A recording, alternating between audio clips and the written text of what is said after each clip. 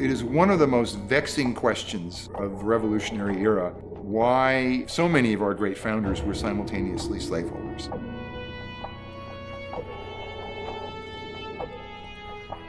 How can people who spoke words like all men are created equal still hold hundreds of thousands of people in bondage? All men are created equal. What does Thomas Jefferson really mean by it? Most people of this generation understood that this was contradictory. So the truth is that among the major Southern founders, most of them are slaveholders. George Washington, Thomas Jefferson, James Madison, Patrick Henry, George Mason, on and on and on. So there is a contradiction, this fundamental paradox between liberty and slavery.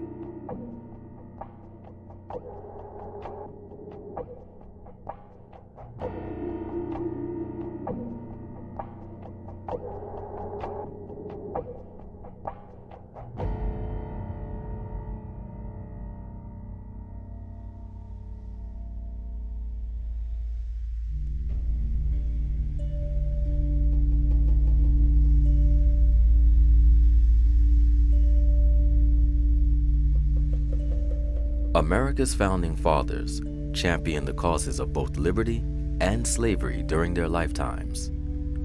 But to better understand this paradox, we first need to travel back in time to examine why so many people were willing to come to America.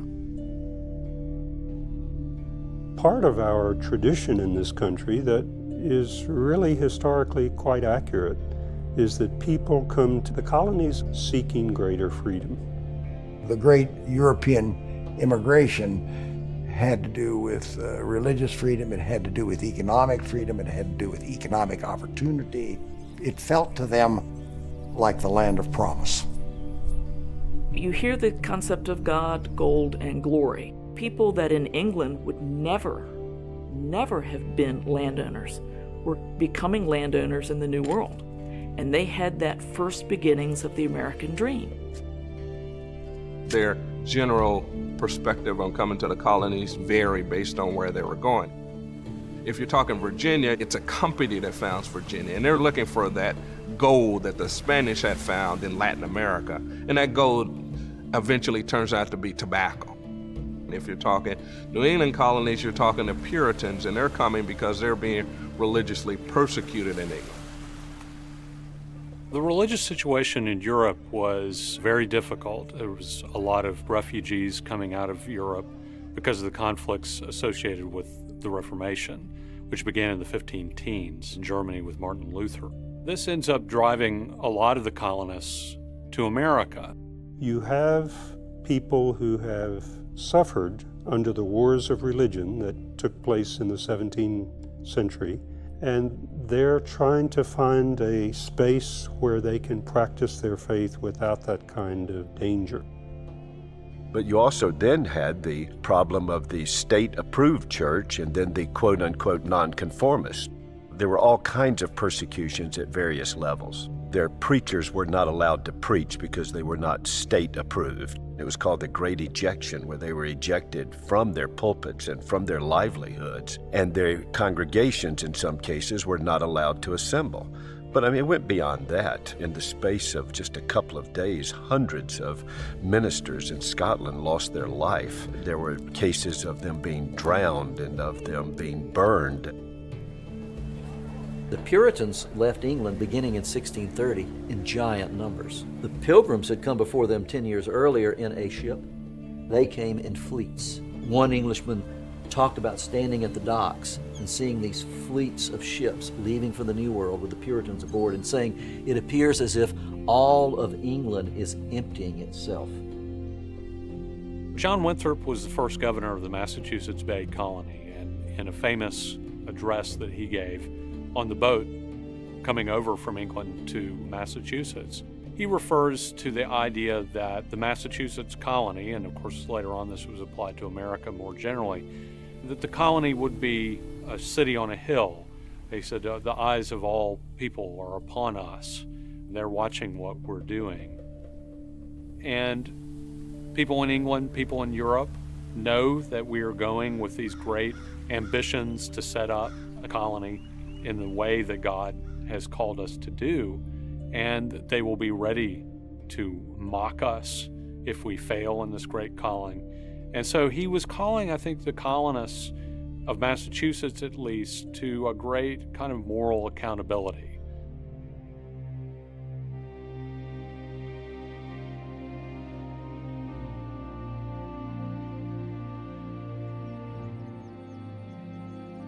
A 100 years before the founders, John Winthrop and Christianity were having a profound influence on early American culture.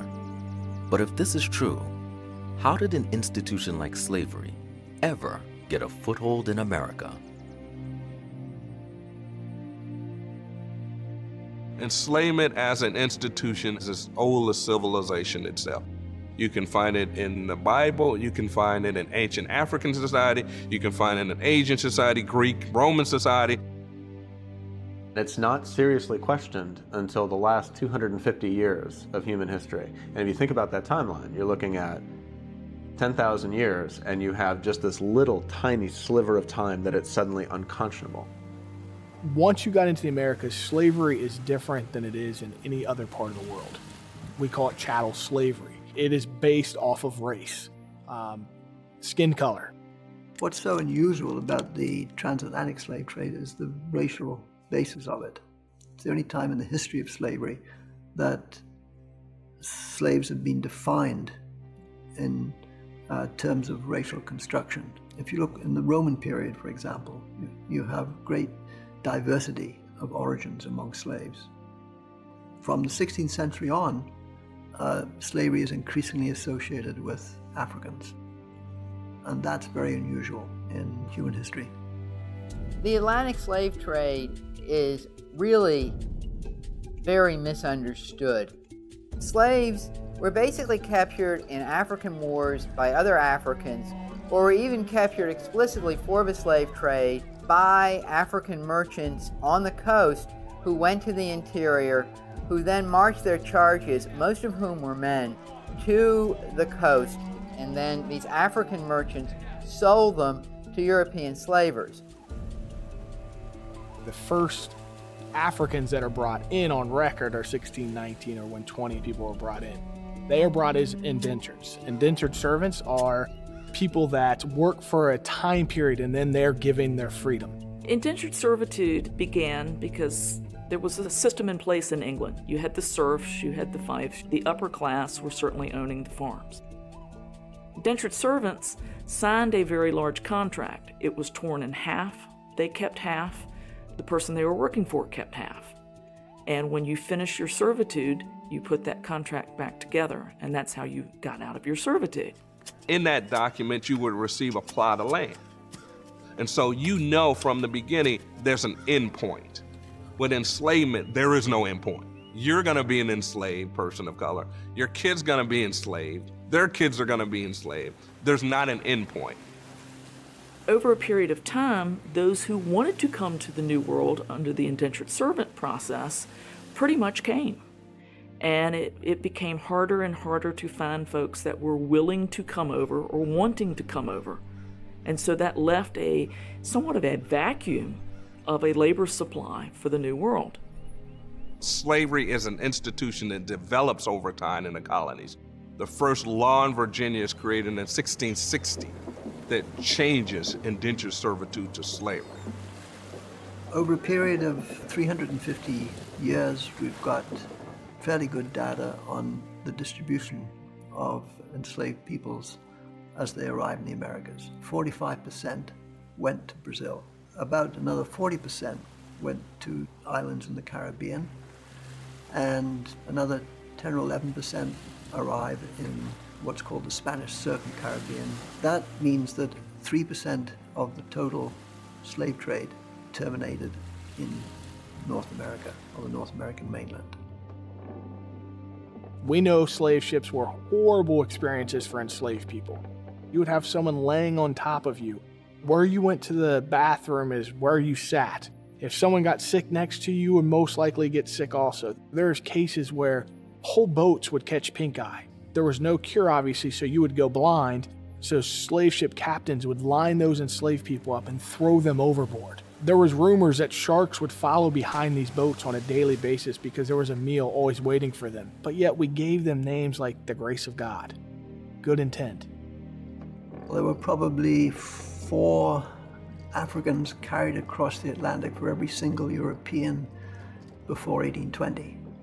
That gives you some idea of the scale of the operation. Just about any port that sent voyagers on long-distance ventures around the Atlantic world had a stake in the transatlantic slave trade.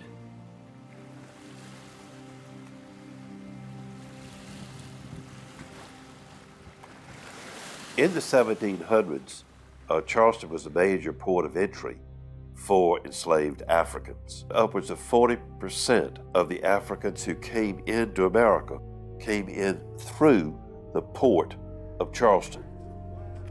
If you're doing rice in South Carolina, people of African descent brought the technology, the hydrology, all of the skills to do the rice industry came out of Africa.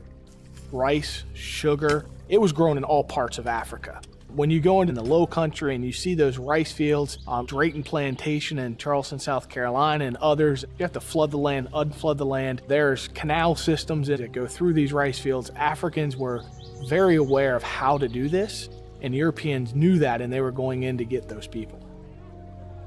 In slavery, they had what they referred to as field hands and house hands. And my understanding, what was told to me, is that my ancestors were the house hands. And I always explain whenever I'm questioned, why do you involve yourself with a place that was once a plantation that had your ancestors enslaved? That is a part of my history. And to take that out, then I am disregarding my ancestors, and they have paid too much in terms of blood, sweat, and tears to do that. It's not a single choice. No decision maker says, let's establish chattel slavery on the continent of North America. It happens gradually, starting in the 17th century, and tobacco becomes a cash crop in the Upper South. A condition, an economic and racial and social condition gets created that's there by the time you get to the middle of the 18th century. When you see Drayton Hall, it's important to remember that this plantation was established in 1738. We think the house was completed by the early 1750s. 1738, George Washington was 6 years old. Thomas Jefferson had not been born. When you see a site like Drayton Hall, this in a way establishes the basis for plantations in which many of these founding fathers grow up.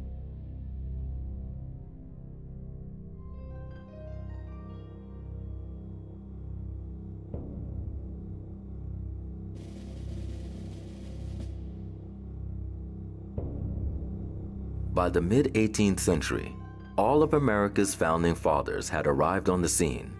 But in critiquing their lives, how much consideration, if any, should be given to the slave culture into which the founders were born? Slavery, even in the 18th century, was without a doubt the most important institution in America. It is the institution that shaped not only the Southern agrarian way, but also the trade in the North. It is really what makes possible the optimism of America. Slave labor is essential to what was being produced in the American colonies at the time. Without slave labor, the economy falls. It's almost like gasoline. If we lost gasoline as a fuel today, would our economy stop? Absolutely. George Washington was born and always lived in a society, in a culture, in a place where slavery was the norm. Slaves had combed his hair, slaves had dressed him, slaves had put on his coats in the morning and brought him his chocolate and his tea. That was the life he lived in. It was a common way of transferring assets from one generation to another to give slaves along with land. And Jefferson inherited some 50 slaves from his mother and father. He also inherited notions of slavery as a despotic, cruel, ugly institution. He referred to slavery as unremitting despotism and described a scene from his childhood where he had seen a parent abusing a slave. He didn't say whipping, but he said giving vent to passions against a slave. And he could see how the power of slavery turned slave masters into very, very cruel people. There's some really interesting stories that James Madison Jr., the president, is going to grow up with. Probably the most affecting is that his grandfather, Ambrose Madison, who started this plantation in 1723, was murdered by slaves. He was poisoned. Think about how you might change your persona as a master, right, if you knew that your grandfather was murdered just 20 years ago by the same slaves who are still living here. Slavery had a very, very strong psychological component. If you had a whole class of highly skilled artisans and household servants, you did not want to beat those people to get them to work. You wanted them to work willingly. And Ben Franklin actually talked about this. He said that one of the most important things that a slave actually owned was his goodwill. And he could direct his goodwill where he pleased. And if you could win a slave's goodwill by a few cheap favors and some kindnesses, then you would get a lot more work out of him than if you abused him. That brand of slavery existed alongside the crueler, whip-driven brand of slavery. One of the things about the New World is this misconception that everyone had enslaved people, and that's simply not true. The vast majority of people did not own enslaved people, just like all the way up to the American Civil War. And also, not everybody had these huge plantations where they had 100 enslaved people. Most people had one enslaved person. It was very rare that someone had over 20 enslaved people during the American colonies. It did happen, but it was rare.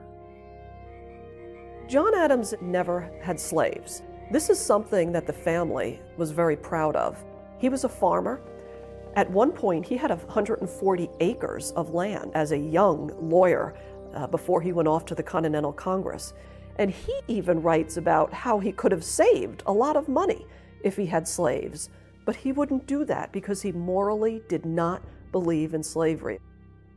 Sam and John Adams were both among the first American revolutionaries who truly did understand the contradiction between Americans' commitment to liberty and the ownership of slaves.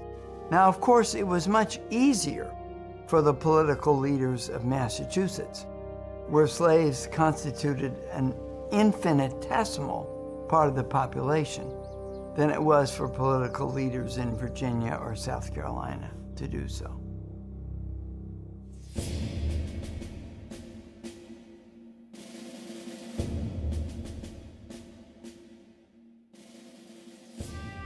America's 18th century world was full of slavery, with many founders being slave owners themselves. So why is it that America's founding fathers are still considered such great men of liberty? It was a unique time period in the formation of any nation that there were so many like-minded men willing to have these conversations about what does self-governance mean, that were able to join forces and envision together a government that we now call the United States of America. Their writings, their thoughts, their ideas impacted not only our nation, but the whole world. The idea of democracy, the idea of people being free. The Liberty or Death speech comes in March 1775. The colonies are aware that likely within weeks they are going to be facing an invasion by the British to come and arrest the leaders of the resistance movement among the Patriots. Patrick Henry had been involved in the resistance movement for 10 years with George Washington and to a lesser extent Jefferson and Madison. And there was a motion in the convention to try one more time to petition the king for political relief. And so Henry took the floor of the convention and he says, look, I've been involved in this movement now for a long time. Now is the time for us to take courage and begin to prepare for war. At the end of the speech, he says, I know not what course others may take, but as for me, give me liberty or give me death. And I think that the delegates really knew that there was no other way than to take up arms against the British. He helped make what was begun as a conflict between political leaders in America and political leaders in Great Britain, a conflict between all of the American people. The members of the Continental Congress, particularly those who promoted the independence movement and signed the Declaration of Independence, understood what could happen to them if they were captured and treated as traitors by the British government, which was drawing and quartering. The victim, he would be disemboweled very slowly, one body part removed after another. Then his body would be cut in 4 pieces and his head would be mounted on a stake. They understood that could be their fate.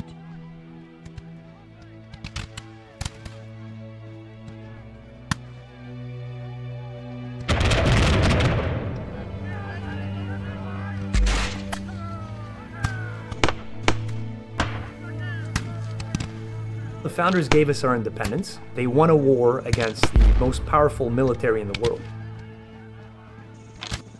The founders gave us the ideals that defined and continue to define our nation. Those early years are a fragile time in American history. It wasn't a foregone conclusion that the experiment in governance would succeed, that it would ultimately lead to the United States of America that we have today. Another question to pose is why these particular men who were slave owners and not all the others who were slave owners who would become loyalists? Why do these particular men take the risks they do to try to establish this new country? It's easy to understand why somebody would reject the revolution who was in Washington's position. He had a lot to lose. He had a lot of property. He had a very high rank in society. I mean, it's really extraordinary that they do what they do. The more you study George Washington, the more you admire him. You discover his personal courage, his rectitude, his devotion to the country, his moral sense, and his incredible firm sense of justice. Jefferson said of Washington that his sense of justice was the most inflexible that Jefferson had ever seen.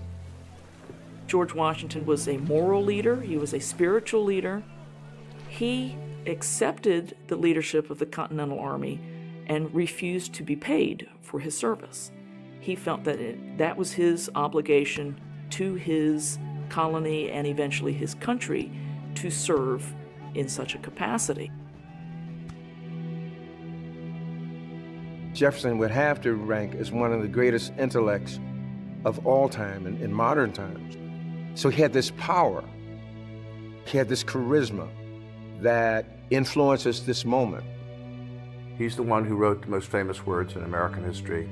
We hold these truths to be self-evident, that are the core of the political catechism and that eventually become the basis for the 14th Amendment and for civil rights legislation. The list of John Adams' accomplishments in founding the United States are pretty lengthy. If we look at that famous cast, he's not a soldier like George Washington. He's not a writer and editor like Thomas Jefferson, but John Adams is a talker. He can talk his way in and through most situations, and it's for this reason that he's given diplomatic commission after commission. John Adams had a role in the proceedings, in writing the Declaration of Independence and making that happen. This was a huge feat for this body of men now to write this document to the King of England and articulate all of the reasons why the colonies were declaring independence. And they had to get 13 separate colonies to agree on separation from Great Britain. All these different people who were coming together for one reason, to declare independence. Thomas Jefferson and John Adams were two of the lead figures in that group, and Benjamin Franklin. And John Adams suggested that Thomas Jefferson have the assignment of writing the Declaration of Independence. The fact that Jefferson was Adams's choice to write it, because he's a Virginian and he's an excellent writer, and he can write it in less than 20 days, is impressive. Ben Franklin is there for so many of the important moments of the American founding. He's a diplomat, and he's of course there at the Constitutional Convention. Once Americans had declared their independence, he went back to France and helped negotiate with the French government vitally important French foreign aid to the American military effort. I think James Madison, being the father of the Constitution, he had to do not only the intellectual work, he also knows that sometimes you do the best you can and you make compromises. We would not have the Constitution we have today if it hadn't been for someone who was both a romantic and a pragmatic. When he is drafting the Bill of Rights, he's going to call for the freedom of religion, followed by the freedom of speech, press, assembly, petition. Well, there's a reason religion is first. Because without the freedom to believe, without the freedom to think, the rest of those rights really have no meaning. So I kind of love the fact that our Bill of Rights starts with, the ability to think freely. You have many great contributors to the democratic DNA of the country today. As Benjamin Franklin was to Jefferson, so is Madison to Monroe, and all these links of friendship and shared institutions were this fabric that knit them together, that gave that strength and I think this ability, the political will, to pull off almost the impossible, which was the Declaration of Independence, the Constitution, the Bill of Rights.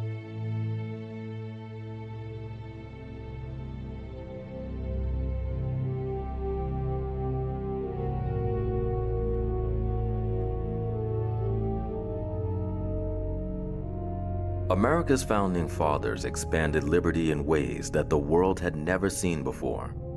So how is it possible that these men of liberty could also be deeply involved in slavery? You can't understand the founding fathers' notions of liberty without realizing that those definitions of liberty were shaped because every day they saw the lack of liberty in the people they held in bondage. When you look at the Founding Fathers, we can never take away what they set up for our country. But yet we should never forget that they held enslaved people and allowed for this country in total to have 4 million enslaved people by the time of the American Civil War, which we are all still benefiting from today because that enslaved labor was worth about $80 to $90 billion in today's money. We fought a war for freedom from England while holding another people group in bondage. How do you justify that? With our founding fathers, I would say they had slaves because it was property, and property equals money. All the American colonists, whether they owned slaves or not, were complicit in it. Certainly Benjamin Franklin, who owned 2 slaves during his life, was complicit because he advertised slaves regularly in the Pennsylvania Gazette and therefore made money over the sale of slaves. There's a letter that Abigail Adams sends to John. It's March 1776. The British have just evacuated Boston, and Abigail is concerned about the Virginia militia and how true they'll be to the Patriot cause. And what Abigail says is, if they won't grant liberty within their own households in the South, how will they promote it for all of us and create an American republic? One of the paradoxes of the liberty to death speech is the fact that here is a slaveholder speaking to other slaveholders about, not only speaking about liberty to other slaveholders, in the speech itself, using the language of slavery. Henry, by all accounts, was physically dramatic. In the closing phrases of the Liberty or Death speech, where he talks about how the King and Parliament are going to manacle the American colonies with chains of slavery, and he's supposed to have, put his arms out like this as though he were an enslaved man, and then drop them as though the chains broke. If Parliament can do all of these things, the ultimate situation is that it's going to force us into political slavery. At the founding, at the moment of our birth as a nation, 20% of the total population in 1776 is African American, and 90% of them are residents south of the Potomac and are slaves. George Washington came to believe that slavery was almost inevitable. He deeply regretted that was how the South had developed. But that was how the South had developed, and that was the basis for the Southern economy. And the South had these large percentages, 50% or more, black enslaved population, and he believed that if those people were freed abruptly, what would they do? Where would they go? How would they act? Given those constraints, he thought the South was trapped. In his lifetime, Jefferson owned more than 600 slaves. At any one time at Monticello, there were probably around 100 to 115 slaves. The top number of slaves was about 140. At the end of his life, Washington himself owned about 123 slaves. There were 360 slaves in all at Mount Vernon. Washington's buying slaves. He works them hard and he pursues them when they run away. He doesn't question the institution in a moral way, at least there's no evidence that he does before the Revolution. When he calls, finally, as president, to adopt a Bill of Rights, he writes a collection of amendments he's willing to endorse and advocate to give rights to free men. He doesn't say to human beings. He doesn't say to all people. He talks about free men. And so he envisioned a difference. He envisioned a class-structured, racially divided society. And he would think that taking away the right to own slaves would be an act of tyranny. We have to remember that the 18th century looks so different from our modern world that it sometimes is difficult for us to comprehend their daily life. Everybody existed in a hierarchical relationship of some kind. There was husband-wife, parent-child, master-servant, master-slave. And everybody identified themselves within these hierarchies. And this was the way the early modern world worked, and slavery was another unequal relationship amongst many. In that period, we can really begin to see a rather unsettling truth about slavery emerge. Something that we don't really quite grasp today is that slaves were money. They were a form of cash, and you could use them to pay off your debts, and you could use them to transfer wealth to family members.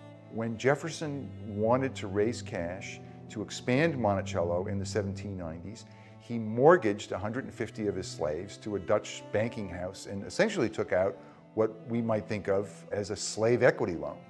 The Dutch bankers opened a $2,000 line of credit for him in Philadelphia, and that's what he used to rebuild Monticello.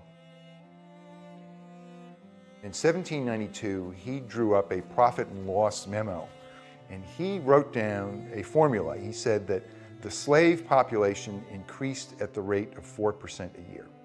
And he included that 4% increase under the profit column in his memo.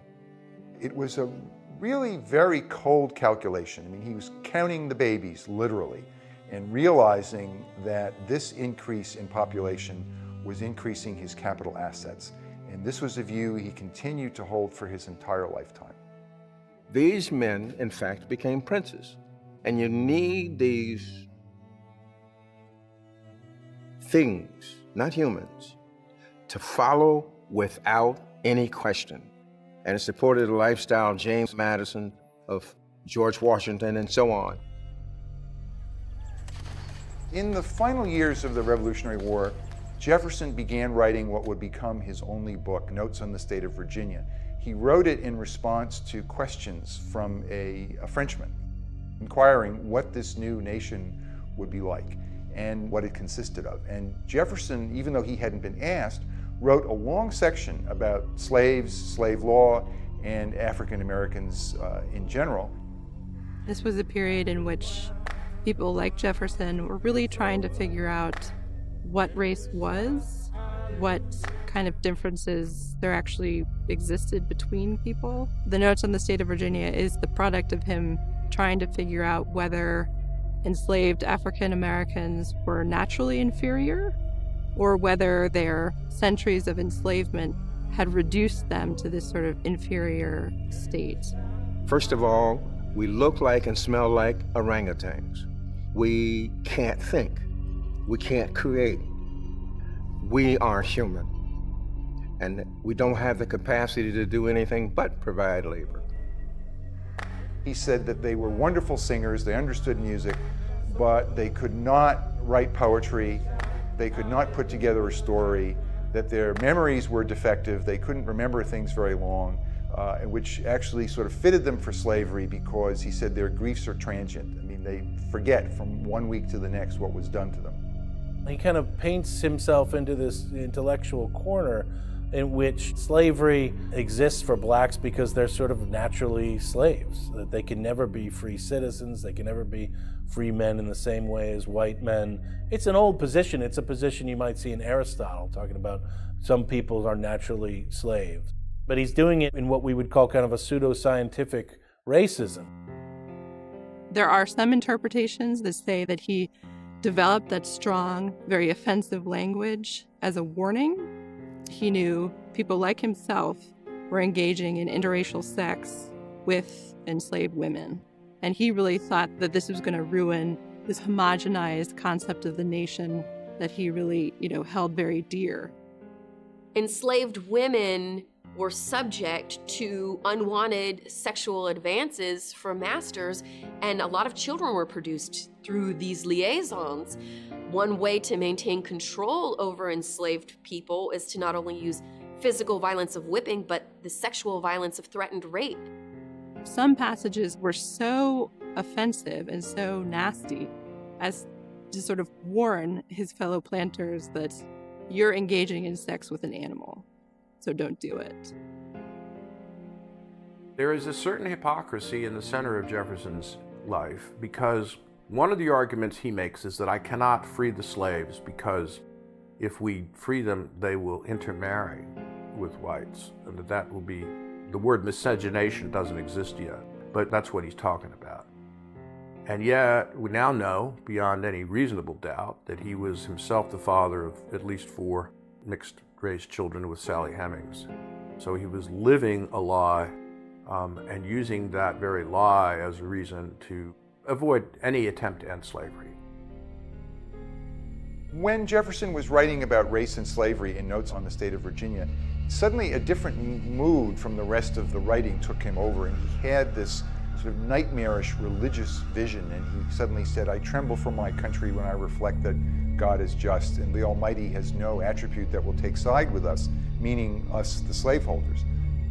He had a vision of the spirit of the slave rising from the dust and engaged in an all-out race war against the masters, and that notion filled him with horror.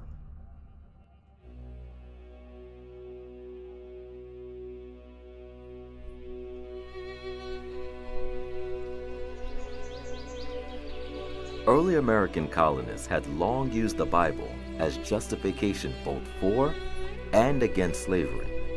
Throughout the centuries, much has been made about the biblical story called the Curse of Ham. But what does the Bible really teach about chattel slavery? The colonists in general lived in a very heavily religious atmosphere. For instance, if they owned a book at all, it would be the Bible. In New England, you see that literacy rates are very, very high as compared to what you would see in Europe at the time. And that's because they were so insistent that people needed to be able to read their Bibles. And if you need to make a rigorous anti-slavery argument, it has to be based on the Bible. And wherever you look in the Bible, there's usually a level of interpretation or inference they have to go to. The Golden Rule, for instance, do unto others as you would have them do unto you, is one of the most common arguments against slavery. But the slaveholders would say, well, I treat my slaves well. That's what the New Testament commands me to do. If I was a slave, I would want a slave master who treats me well. And so I'm fulfilling that obligation. For them, I could see how they could look at the institution of slavery as an opportunity to be stewards. For the patriarch of a family, he is a steward of ultimately of all that is God's. And that includes not only his family, but his slaves, yea, even his animals, yea, even the creation.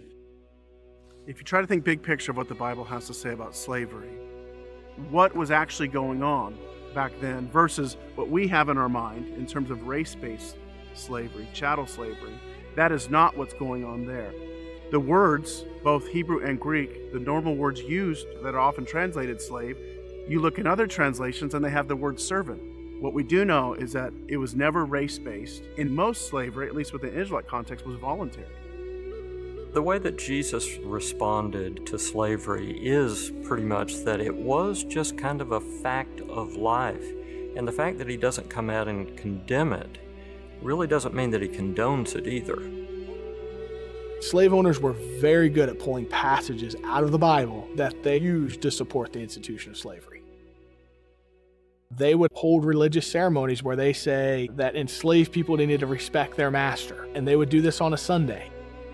The Curse of Ham, as it was developed, was supposedly a proof text whereby Christians could live with chattel slavery. In Genesis chapter 9, after Noah recovers from the flood, one of his children sees him when he is inebriated and dishonors his father. The result of that is that there is this curse. What's interesting, though, the curse isn't given to Ham explicitly. The curse is put upon one of his sons, Canaan, Noah's grandson. And so it really should be called the curse of Canaan. Some people have tried to say that this curse of Ham was really the curse of having dark or black skin. In colonial America, that very obscure reference to the curse of Ham was easily picked up and used by many interpreters and many preachers to label blacks as inferior in ways that legitimated the whole institution of slavery. The problem with that is that there is absolutely nothing stated in the text that has anything to do with race or skin color. Biblically, you just can't make the connection. And there is not a Bible scholar you could find that would even try to make that connection. Prior to the Revolution, nobody is saying that slavery is wrong. The only people who are saying things are people like the Quakers, who are considered a little strange. The Quakers were primarily considered strange because they were pacifists, but the fact that they thought slavery was something that was wrong didn't help. Quakers sent people to Williamsburg to lobby the legislature to try to take actions against slavery, including to pass laws to make it easier for slaveholders to free their slaves. Manumission is what that's called. Henry received a letter from one of those Quakers, Robert Pleasants, who sent along a book of essays about the wrongs of slavery. And Henry thanked Pleasants in a letter in 1773. Henry says, point blank, you know, isn't this amazing in this time of strong feelings about rights and liberties that I am a slaveholder and that I hold slaves of my own purchase? So he doesn't give himself the out that, you know, that the Tidewater aristocrat, our family has had them for generations. And then he goes on to say that basically, until we can figure out what to do about slavery, the best thing we can do is treat them decently, make sure that they're brought up in the church and what have you. The Methodist Church, John Wesley in particular, was very interested in evangelizing slaves. What I find interesting is that they were also evangelizing slave owners, okay? And in some cases, slaves became Christians before their owners. So it was not only the slaves who were being evangelized, because sometimes God brought them to himself before they brought the slave owner and used the slave as an evangelistic vehicle.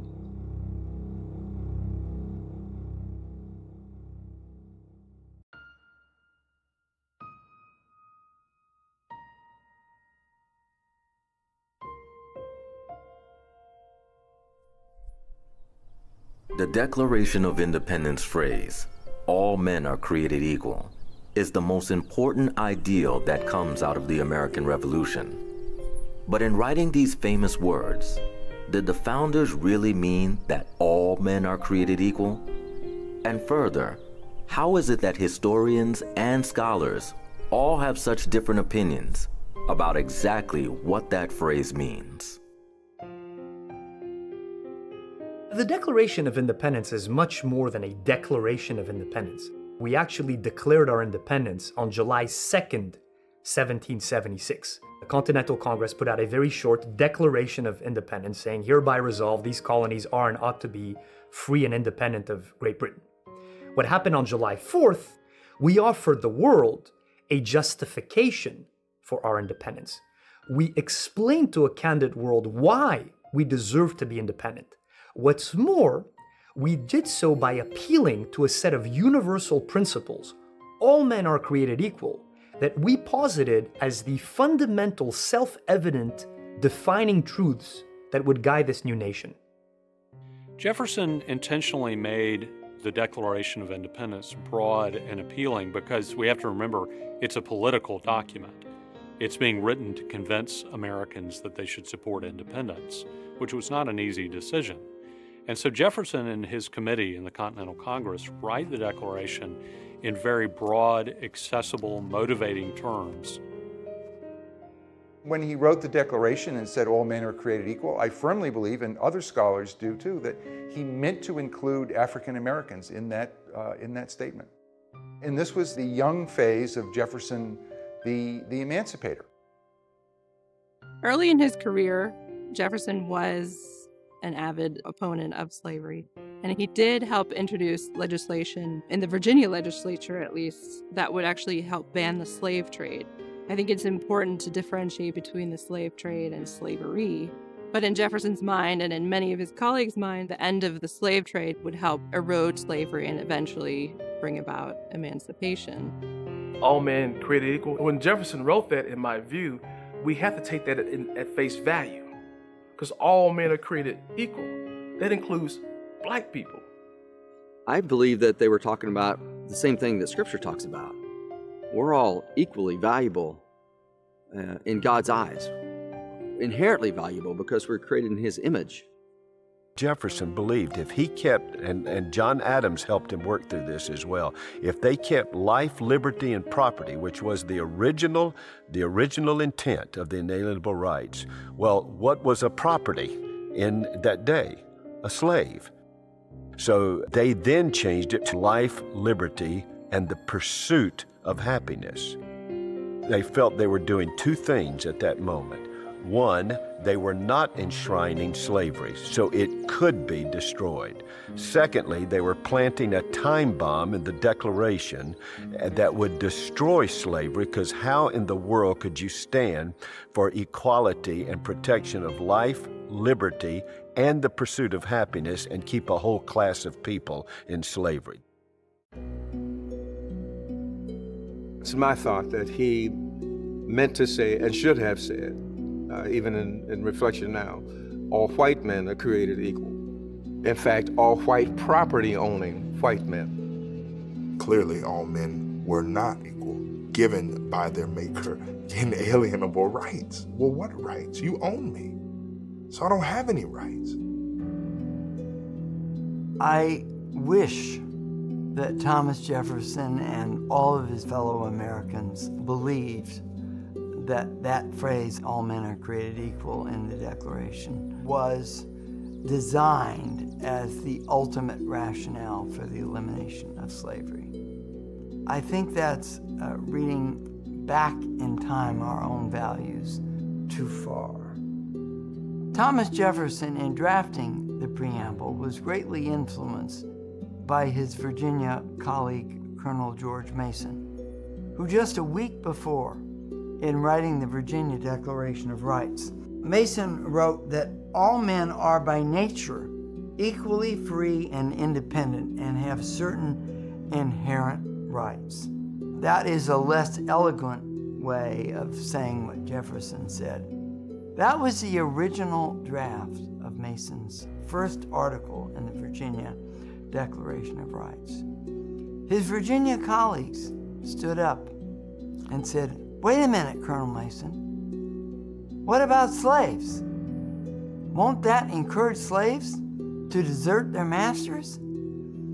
So the Virginia Revolutionary Convention added a phrase that all men are by nature equally free and independent when they enter into a state of society. So in other words, both the Virginians in late June of 1776 and the Americans on July 4th of 1776 were taking a very important, even radical step in asserting the equality not of all of mankind, alas, but of all American citizens. And they were not prepared to embrace African American slaves as American citizens at that time. Jefferson's phrase, "all men are created equal," has really become a touchstone for America. It is the language of nationhood, and it's a very fraught phrase as well, because what it means to us is not what it meant to Jefferson. When he wrote that phrase, he was actually asserting the rights of British America as being equal to Britain. So while we think of it as individual equality, that idea really hadn't emerged when Jefferson was writing the Declaration of Independence. That idea didn't emerge until the wake of the French Revolution, the idea of individual equality. Now, so when they're talking about human beings, or all men in this case, they're talking about theoretical people that live in a state of nature. They're not talking about sort of any individuals in any real sense. They're not talking about rights that exist for individuals after governments are formed. They're talking about a philosophical world. This is a very common framework that Jefferson is drawing on. This is what John Locke uses when he's a philosopher, talking about the origins of government. So this is a little bit of philosophy in the beginning. In a state of nature, everyone was free and equal. White, black, man, woman, child, Indian. He certainly did not mean everybody was free in the here and now. If you look at the next phrase in the Declaration of Independence, it talks about forming a new government, forming a new civil society in which the men who made the laws could do what they wanted. The interesting thing is, when people read that document, immediately they weren't thinking about philosophy. They started thinking about themselves. And so you see, in one of the great moments of the Revolution is that when the American patriot movement claims natural rights as their justification for rebellion, it opens up Pandora's box, because now everybody can claim natural rights in any time that they feel like their own rights are violated. John Adams famously says, if we recourse to the state of nature, then everyone will have a claim. Every man who is not worth a farthing, every boy of 12 years old, and every woman will start claiming that they have a right as well. And so that, I think, is what happens. And we see this immediately in Massachusetts. There's enslaved people who start petitioning, saying, in your Constitution it says that all men are created equal. Well, we're enslaved. It doesn't seem to be fair. And so what happens? You end slavery in Massachusetts, New Hampshire, Vermont, many northern states immediately, and then you get gradual emancipation in some of the northern states as well over the next generation, all based on this rhetoric that's unleashed unwittingly in the Declaration of Independence. And yet in the South, they in many ways viewed it quite differently. There had been a series of decisions issued in England, most famously the Mansfield decision, where the judges in England began to turn the tide against slavery. And those sorts of decisions frightened the slave owners of the American South, particularly in South Carolina. Their right to own slaves was one of their fundamental rights that England might threaten, and they fought a revolution to protect their right to own slaves. This was a tension that existed within the movement that could easily be covered by simply saying, we're fighting for liberty, knowing that the liberty they were talking about might be very different.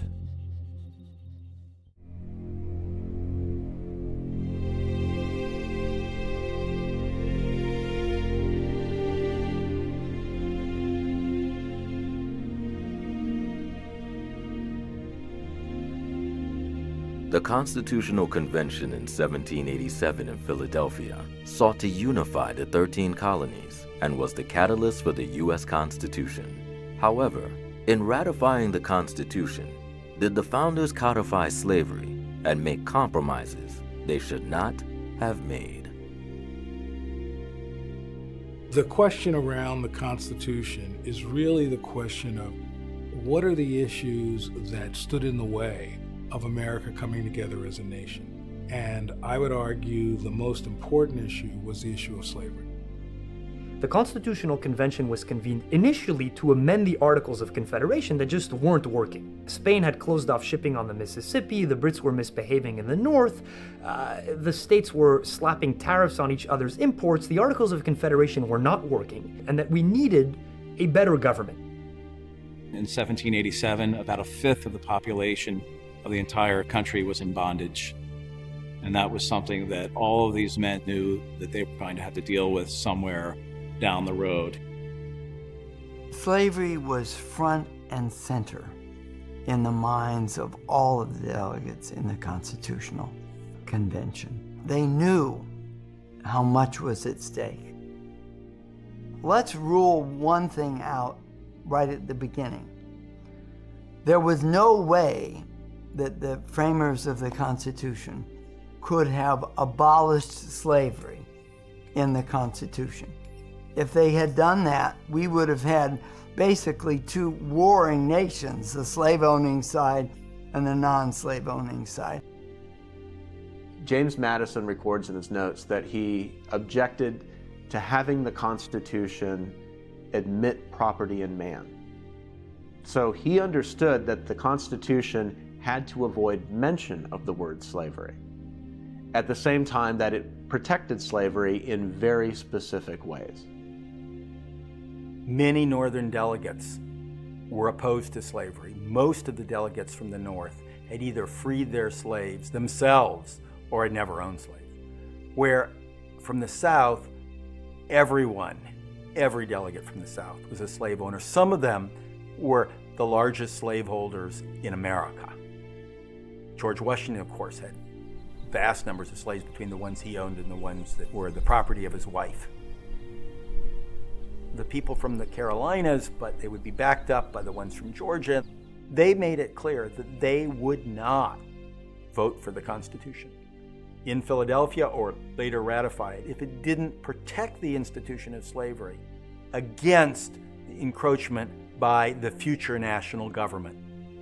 We have to remember that slavery was legal in every single state at the time of the Constitutional Convention. Northern states were complicit, particularly when it came to the returning of fugitive slaves. In Article 4, Section 2, the Constitution specifically states that if a slave flees from one state to another, that he will not be freed by the laws of the state to which he flees, but instead will be delivered up back to the master.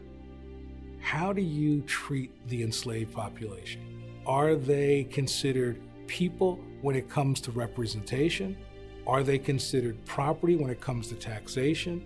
Ultimately, the South wanted the enslaved population to count in helping them have greater numbers of representatives in the House of Representatives. Northerners did not want this to happen and said, well, if you're going to count slaves as people for your purposes of representation, but you don't want to claim them as people, then we want slaves counted as property when it comes time for taxation. After debating it off and on all summer, they arrive at this fraction of 3/5. Why not 2/5? Why not 50%? There was a precedent about 3/5 in the Articles of Confederation, but it is a fundamentally confounding fraction. But it was probably the only way that the movement to create a single nation could have gone forward. Had the framers been idealists who said, we refuse to compromise, slavery is wrong and therefore we will not sign off on any document that fails to abolish it, then you would have had no constitution and no country and therefore no hope of ever getting rid of slavery. From a purely moral point of view, the abolitionists say it's not our business to try to figure out what's politically possible. It's only our business to pronounce what is morally right and wrong. There's no question that they had the moral high ground. It's also no question that if they had their way, the Union would have been destroyed. While that compromise allowed the constitutional debates to move forward, in some ways, it marked forever America's notion of inferiority of African Americans by saying that they could only be 3/5 of a person. Really was something that scarred America and scarred the African American psyche until very, very recently. The other compromise that was made is the decision to allow the southern states to continue to import slaves from Africa for 20 years after the Constitution is ratified. There were only 2 states represented at the convention who insisted on that they be allowed to continue importing slaves: South Carolina and Georgia.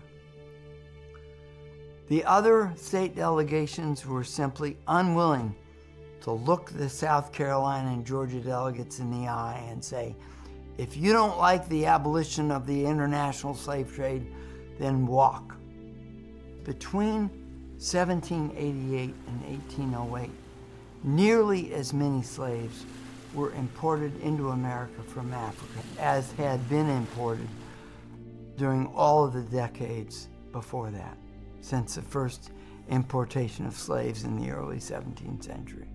But then that brings us to the question, should they have compromised on the issue of slavery? And the answer to that question, unfortunately, is not a short and easy one.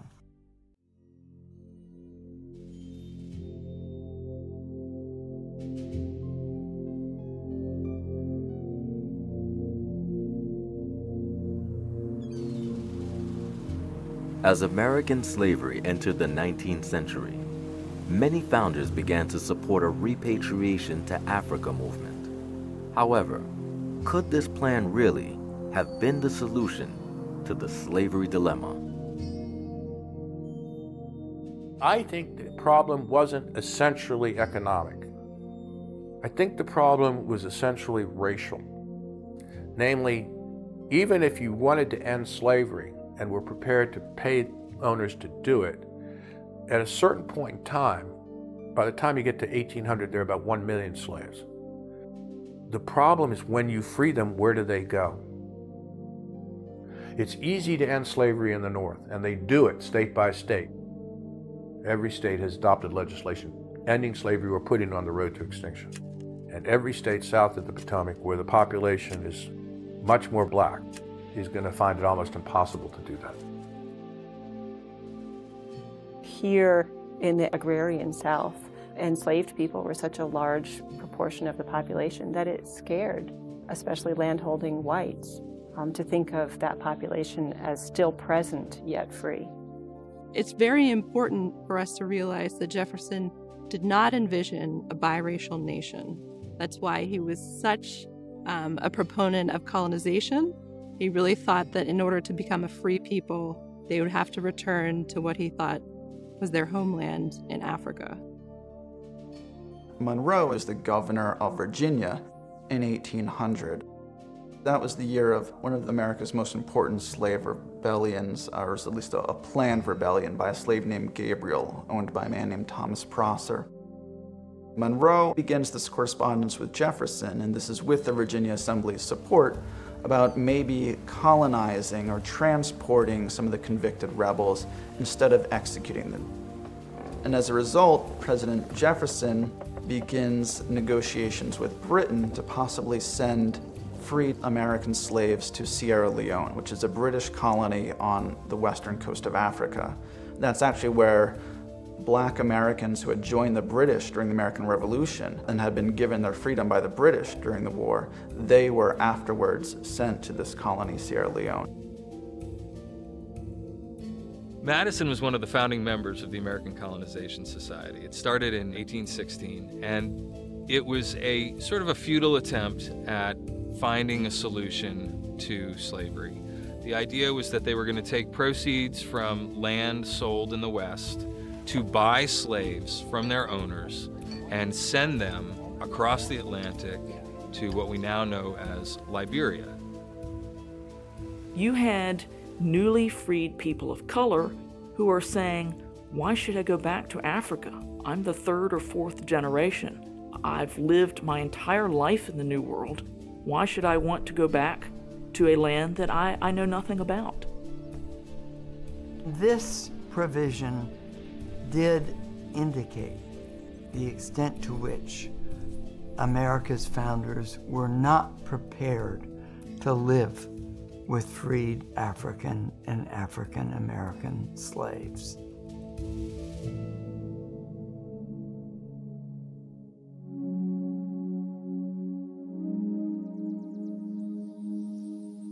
As American liberty entered the 19th century, Washington and Franklin had passed away, and all the other founders were growing old. But as history unfolded, were the founding fathers leaving behind subtle clues on how they really felt about the institution of slavery? We have to remember that there are different founders with different ideas.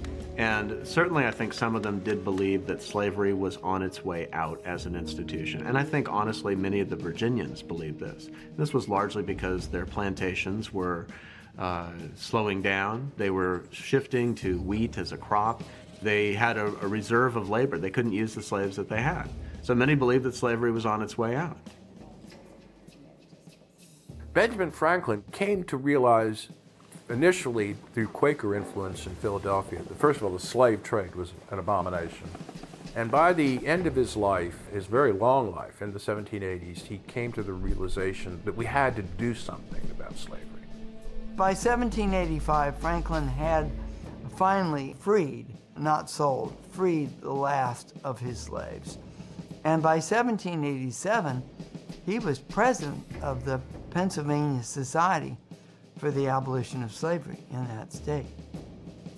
In the first Congress, he submitted a resolution, along with a few other Philadelphia anti-slavery people, calling for the first Congress to, one, end the slave trade, and secondly, to discuss ways to put slavery on the road to extinction, some gradual emancipation policy.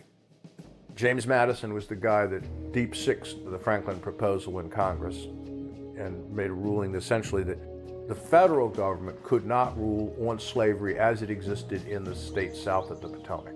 They could rule on it in the Western Territories, but not south of the Potomac. The Virginia legislature passed in 1782 an extremely liberal manumission law allowing slave owners to free slaves at will, whereas before that, slave owners had to get special permission from the state legislature and prior to that from the royal government to free slaves. So there was a real burst of liberalism in the Virginia legislature entirely controlled by slaveholders during the Revolution. Virginians, especially prominent Virginians like Jefferson and Madison, they end up talking about slavery in a certain way that makes it seem like they are fundamentally opposed to it. They're really opposed to the slave trade, but they want to have the high moral ground in this conversation. Jefferson most of all, especially because it's really important to him.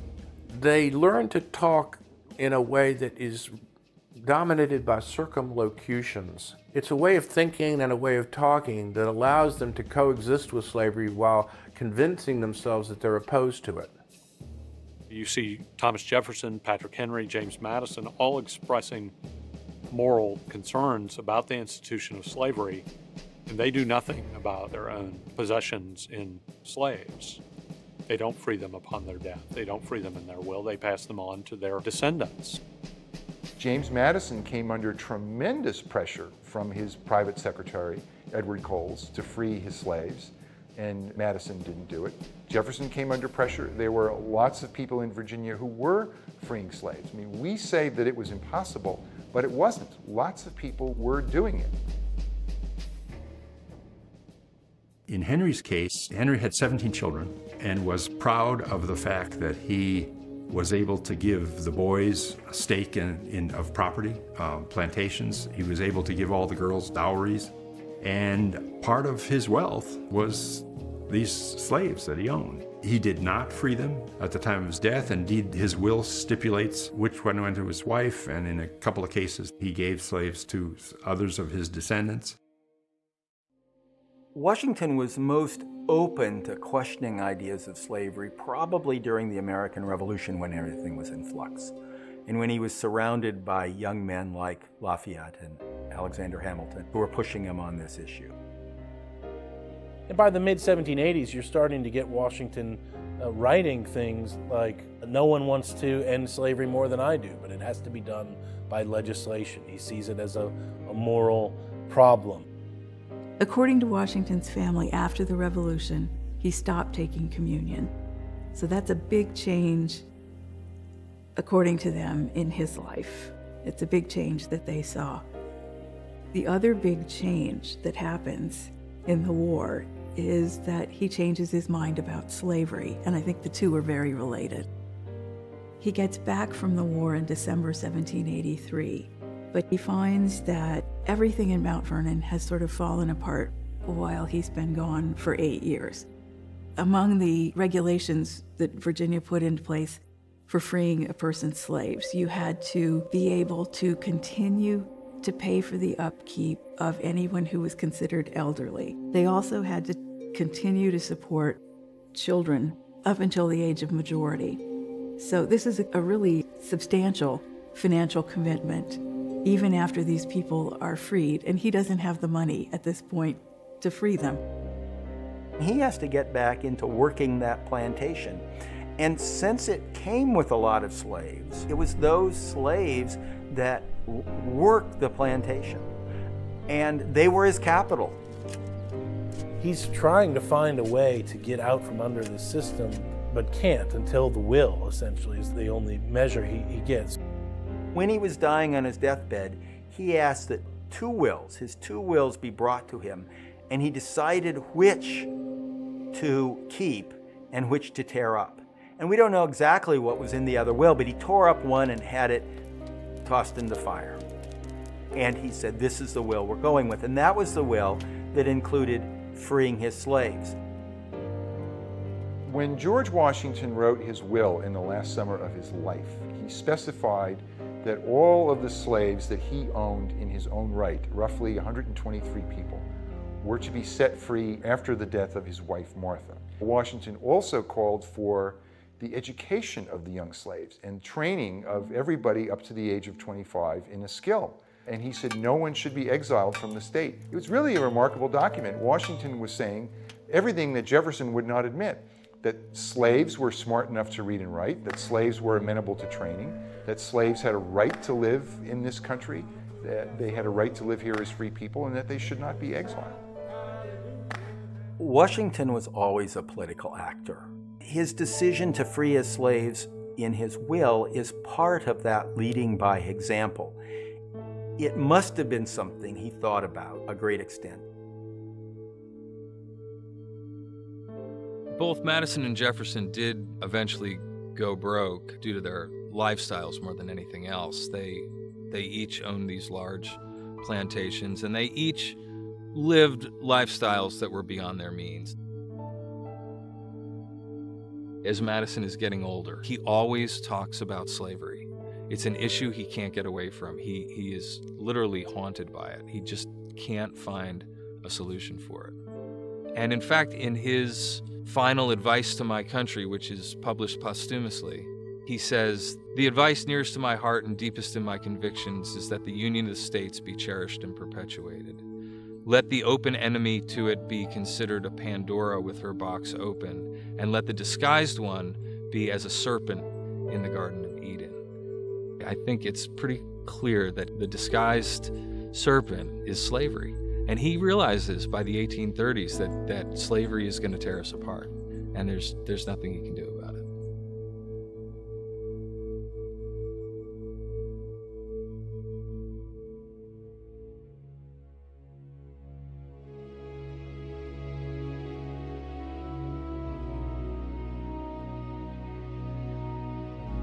The story of America's founding fathers is replete with paradoxes, full of both liberty and slavery. But today in the 21st century, how should we view these men and their legacies? It's very hard for a 21st century mind to get back into an 18th century worldview. It is an interesting moment in American and world history. It shouldn't just be seen as a simplistic story of hypocrisy that goes wrong. There are these juvenile interpretations of the founders, like it's like a cartoon. They're the greatest people in the history of the planet, and then you turn it, they're the deadest, whitest males in American history. Playing that kind of cartoon game, we should stop doing that. We should grapple with them as imperfect figures who we can learn from because of their imperfections as well as what they did well. There's a tendency within historic preservation to have what I would call ancestor worship, and they become not real people. What's fascinating is that you realize these were very human beings. The fact of the matter, it wasn't just Thomas Jefferson or a South Carolina slave owner. It was virtually every white man and woman in America, North and South, who were not prepared to embrace Africans and African Americans as fully equal. It happens in the life of every Virginia politician, is that if they took steps to try to mitigate slavery, it would go up against a kind of silent majority of public opinion. You can look at the lives of Henry, of Jefferson, of countless Virginians who tried to do something about slavery and basically found out that it was politically suicide. Americans of the Revolutionary era really are the first people, because of their articulation of these doctrines of liberty, to be forced to come to terms with the contradiction between slavery and their devotion to liberty and equality. The American Revolution opened a window of opportunity for change in all ways. Changes in class structure, changes in economic relations, changes in social organizations, and changes in slavery. In 1774, 2 years before the Declaration of Independence was written, there were no abolitionist societies in America. And then these ideas are proclaimed, and these ideas take on a life of their own. And you see the gradual abolition of slavery in the North, and eventually the Civil War that Lincoln justifies by appealing to the principle of equality at the heart of the Declaration of Independence. Even though Jefferson could not bring himself to do the fully right thing, he articulated those beliefs that have touched people's hearts through the ages, that have led to freedoms for people around the world. And the process continues. The struggle goes on. We're not there yet. It's crucially important to help people understand that slavery is not a black story, it's not a Southern story, that in some ways it's the quintessential American story. Without understanding that, we as Americans don't know who we are. I think the real question we ought to be asking today is, did the founders, in their capacity as statesmen, did they push hard enough against Southern interests to hem in slavery and put it on the path of extinction. That, I think, is where the debate should be happening. There's a certain amount of anger about my ancestors having been enslaved, but in the meantime, I refuse to hold any bitterness because it's like a burden. You have to let go at some point. For the revolutionary generation, slavery was wrong. And ironically, in making that judgment, they give us the standard against which we measure their failure. I like the fact that we're going in the direction of all men are created equal. It's part of, I believe, why we were able to eventually abolish slavery in America.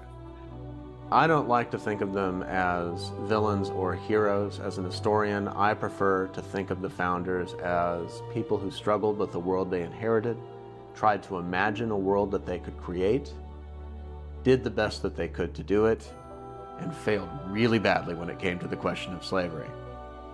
It's a word of caution to us that we need to be careful when we condemn people in the past for doing things that we consider to be horrible. We undoubtedly will be judged by the future in a way that we can't imagine now.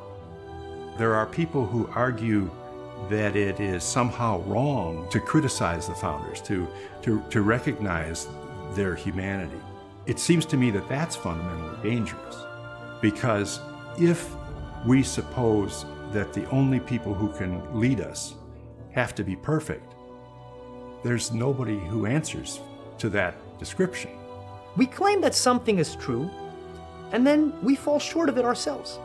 That, to me, is the simplest explanation for why someone like Thomas Jefferson could, on the one hand, believe slavery to be wrong, and on the other hand, himself possess slaves. He was a human being. He was made of the same crooked timber that all human beings have been made since the dawn of time. They started the conversation. I mean, that's what I believe, that's what I abide by, that they started the conversation about liberty, equality, justice, and freedom. They didn't end the conversation, they started it.